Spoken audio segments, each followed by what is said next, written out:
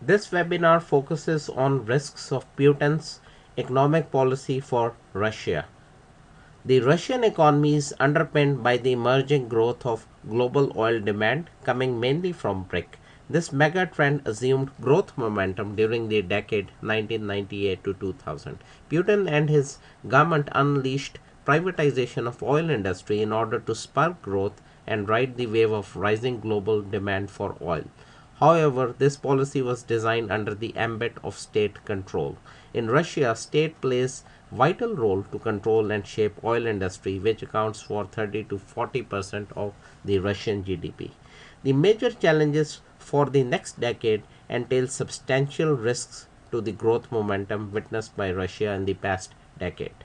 Number one, Russia has not been able to keep pace with technological advancements undertaken by the US and other countries. These advances focus on more efficient drilling and transportation procedures.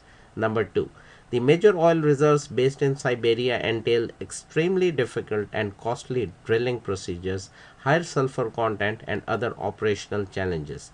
Therefore, any increase in the Russian oil production will come at exorbitant costs given the current state of the Russian drilling technology.